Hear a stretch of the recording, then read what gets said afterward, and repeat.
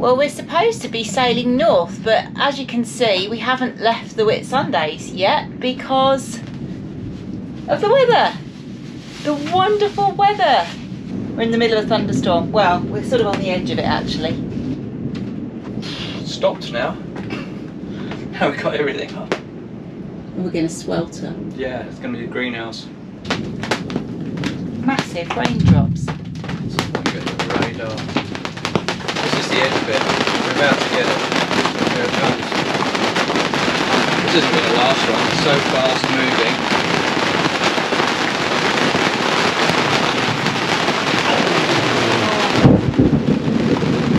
Nothing taller than us. Except the hillside.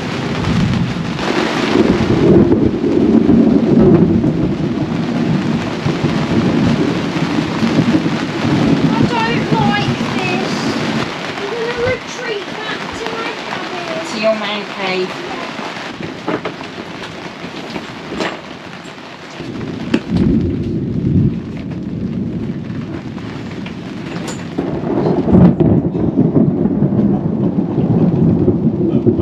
That's it.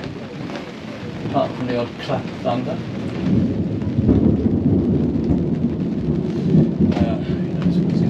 The joys of boating. In summer, nothing's very predictable, is it? The only thing that's certain is that it's uncertain. This is Brilliant 2, a Kelly Peterson 44 built in 1978. This is us, the Smallwoods. And this is the story of our long overdue boat refit. Wait, this is the story of a mid-refit sailing adventure. Welcome along for the ride. It's early morning on Brilliant 2 and today we are leaving the Whitsundays. Yay! Finally! We've got a load of wind. The thunderstorms have, well, there's still some on the forecast, but hopefully they stay north of where we're going, but we've been waiting for them to dissipate. Ah, what a week of weather it's been. What a year of weather it's been. Anyway, what can you do? You've got to roll with it. We can't complain about wind because we are going to have some. We're going to have plenty. Okay, 2 navigators today, me and Mum.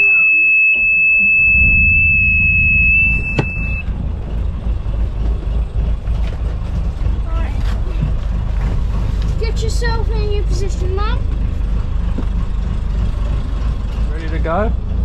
Yeah. Just motor up on the anchor, please, babe.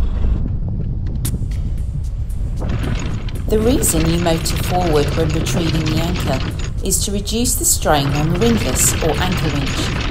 That rope Julian's hauling in is called a snubber, and that too acts like a shock absorber, reducing the strain on the deck gear.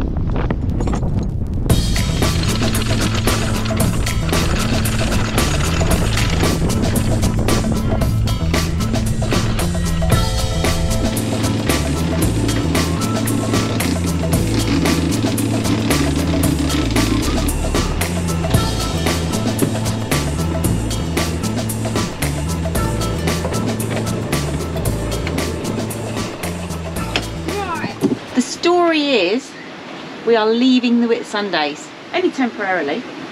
We're attempting to go north in summer, which is either crazy or will work.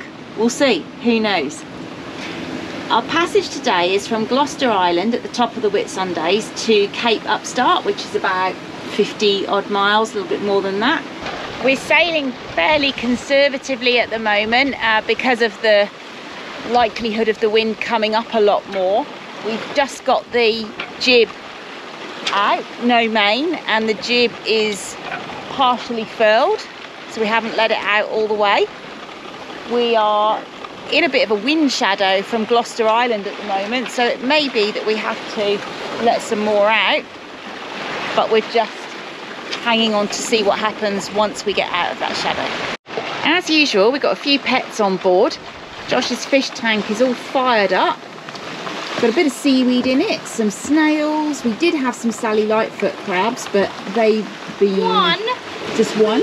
We have one Sally Lightfoot. Anyway, the seaweed is a nice habitat for anything that we do get. When we do a proper passage, which is not just bopping around the Whitsunday Islands, we always navigate with paper charts as well as our electronic navigation equipment.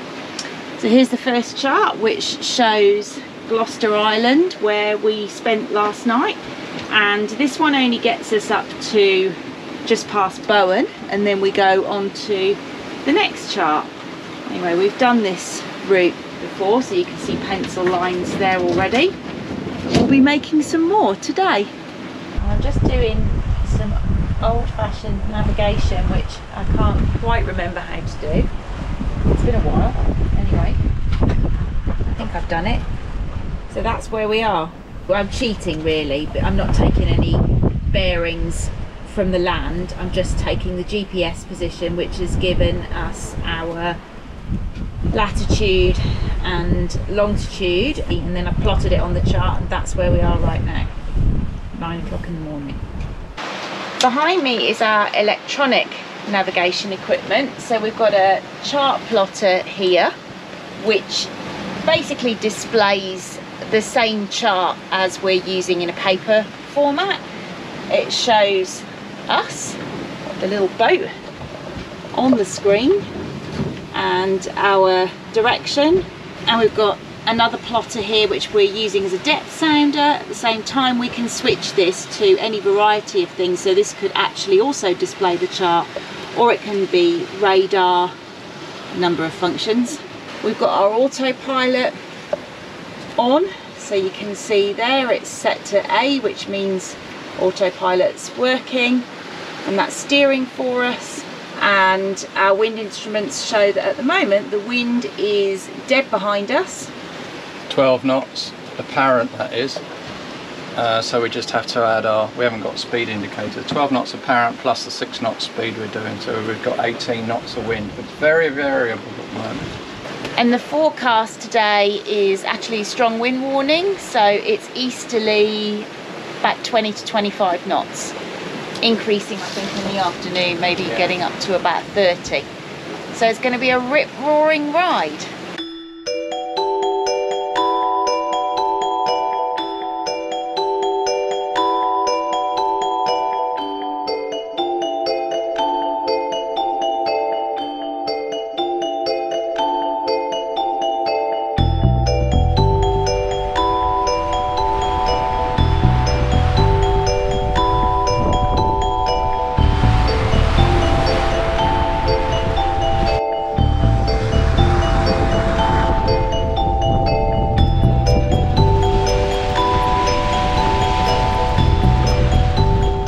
We're in a really lumpy sea at the moment, and we've just looked at the chart to see what's going on with the current, and you get a current across this bay from one side to the other, and the current's running against the wind, and the wind's 20 plus, and it's making for a very rolly passage. But Pepe, who gets seasick, the only one of us that does, he keeps wanting to go down below so he can feel really ill.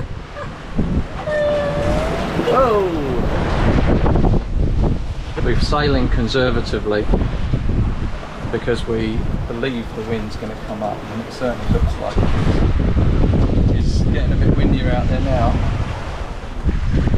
Well, it's going to be a rolly old day. We've got about 10 hours of this. It's just a very short swell. It's quite shallow here. Of course, as soon as I said it, we stopped rolling, but we've done a couple of good ones.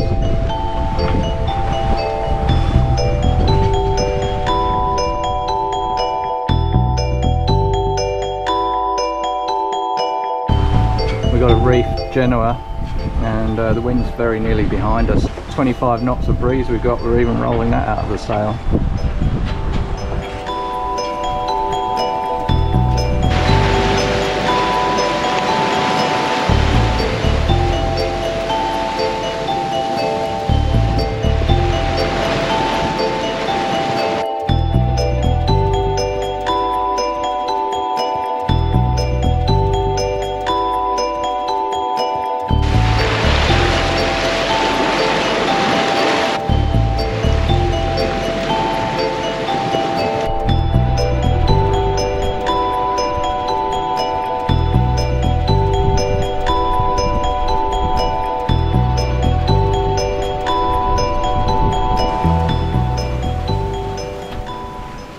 for us to jibe. We're going to jibe and head in, take up start.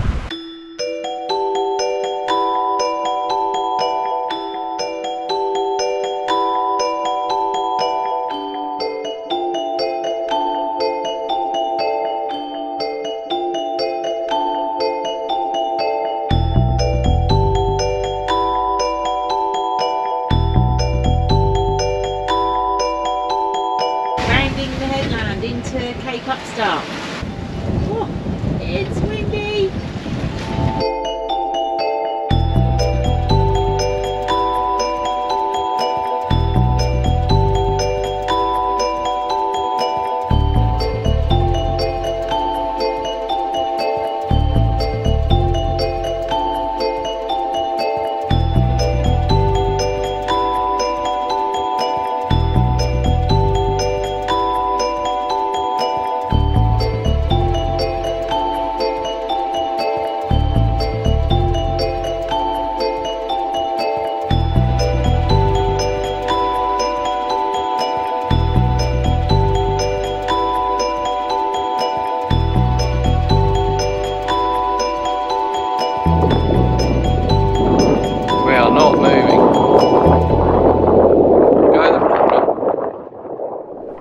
I'm sure I'm standing in exactly the same spot as I was yesterday when we were about to leave, so it must be morning departure. Except it was a bit earlier because you were surrounded in fruit.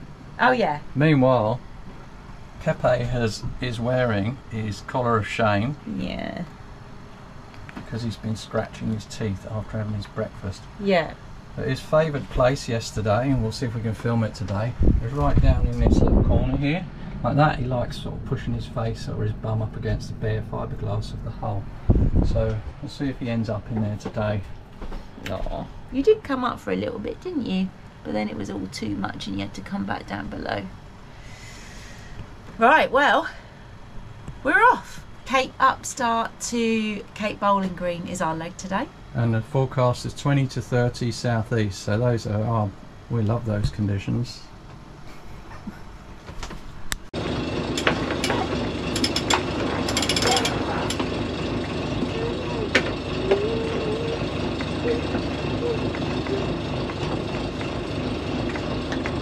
Okay, troops. Go. So what's the plan here? Jib? Or Just the jib. just the jib? Right. If you can let that sheet go, the red line off. Let that off. Loosen that off.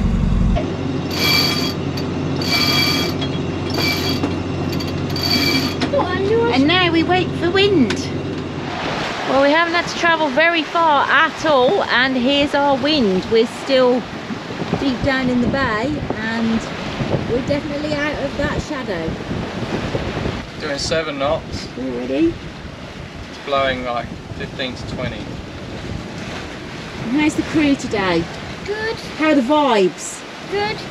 This is our course today. I've just zoomed in and I'm just checking. This is the black line. That's where we're going to be following. I'll just check it like this, zoomed in, make sure there's nothing No that we've obstacles. missed, any obstacles in the way. If it was calm weather we can thread our way through these sandbanks, but it's not.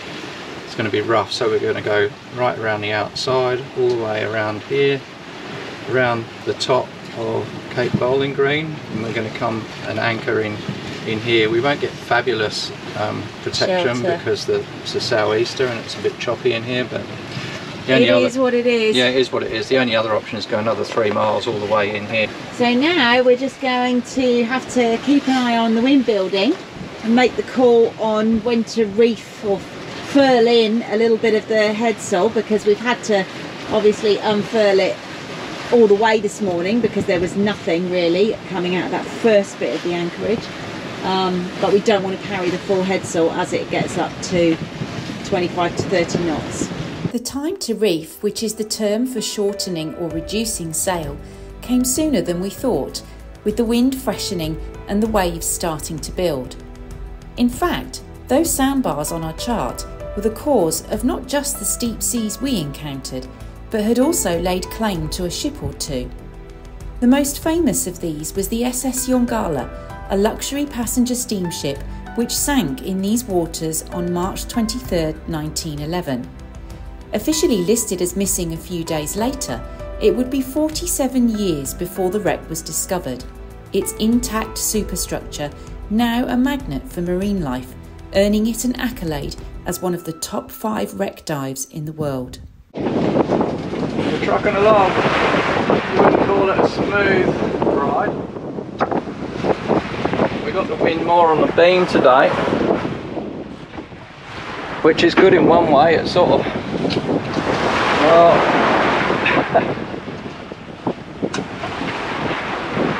there's steep waves, that's for sure. Yeah.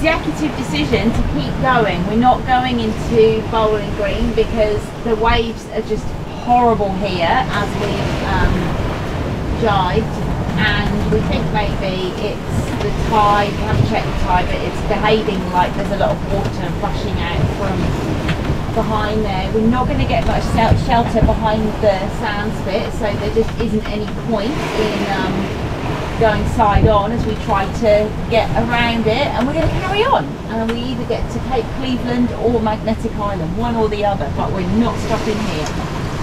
No, that wasn't very nice.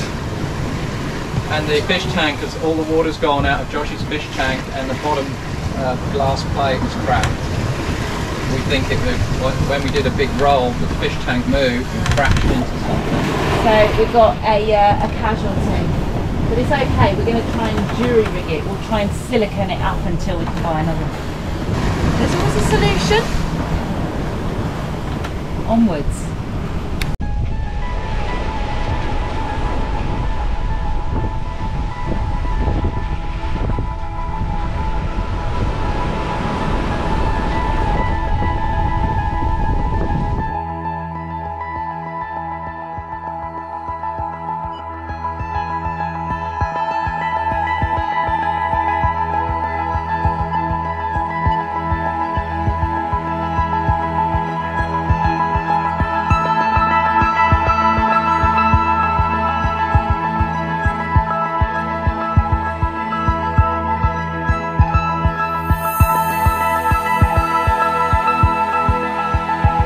How's the crew doing over there then?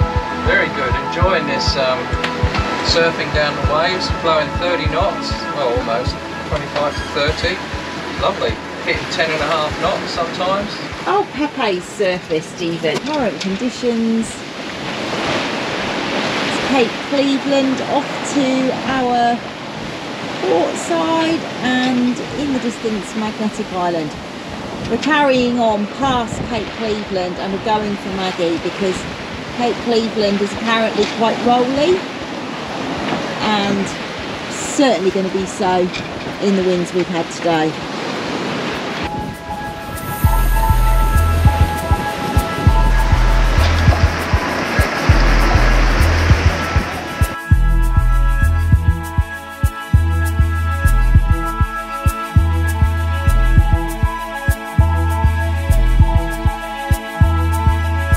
We arrived into Horseshoe Bay on the north coast of Magnetic Island just on dark at the end of what had unexpectedly been an 80-mile run. Just like that, the first section of our passage to far north Queensland was complete. Conditions on the following leg would prove continually challenging, but more on that in the next video. So thanks for watching and stay tuned.